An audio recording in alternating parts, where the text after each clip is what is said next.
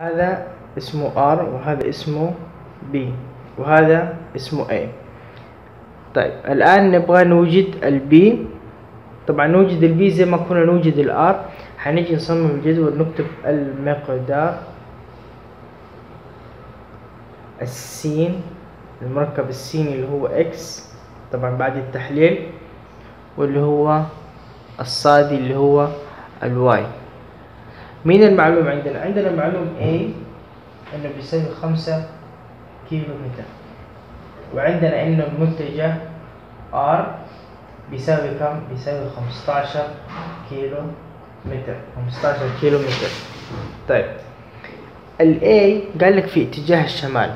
طبعا اتجاه الشمال ما في له لا زاوية بالنسبة للواي ولا زاوية بالنسبة للإكس، فلذلك هو لا يملك أي زاوية في الحالتين، لأنه في اتجاه إيش؟ عمودي أو رأسي أو أفقي، ولكن لا يصنع زاوية، لا يصنع زاوية. فبالتالي اللي هنا هتكون قيمته كم؟ هتكون القيمة بالنسبة للإكس هو 0، وبالنسبة للواي هو 5 كيلو متر زي ما هي. إذا قال لي يسير باتجاه مثلا اليمين، مثلا كانت هنا اهو، يسير بهذا الاتجاه 5 كيلو متر، هيكون في السين 5 كيلو متر وفي الصاد 0. خلاص. طيب الآن نيجي للآر. الآر عندنا 15 كيلو متر في اتجاه شمال الغرب، وعندنا الزاوية محددينها. طيب الآر إكس، الآر أيوة الآر مقداره 15 في السينات راح يكون عنده زاوية بمقدار 140، وفي الصادات كمان 140، فبالتالي مقداره حيكون هنا 15 مقدار عندنا، ونفتح كوساين لأنه إيش؟ لأنه مع المحور السيني، والمحور السيني احنا قلنا حياخد دائما الكوساين، ياخد الكوساين اللي يتعلق الزاوية مع المحور، تعلق الزاوية مع المحور.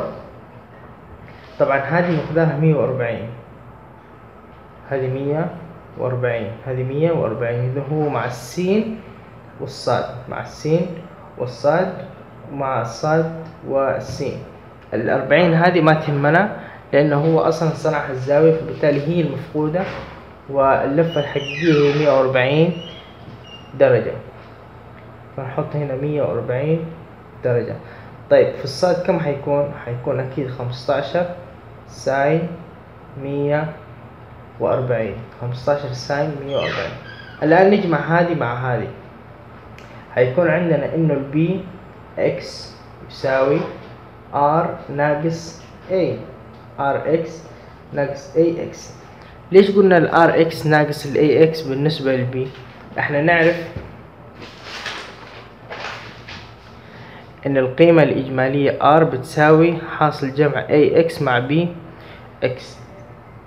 إذا كان عندي المعلوم ان المحصلة بتساوي 40 مثلا، وعندي معلوم ان ال A بيساوي 20، طيب وانا عارف انه حاصل جمع A و B تساوي 40، اذا ال B بتساوي انه ال R ناقص ال A، يعني 40 ناقص 20، فبالتالي يكون قيمة ال B 20، يكون قيمة ال B 20.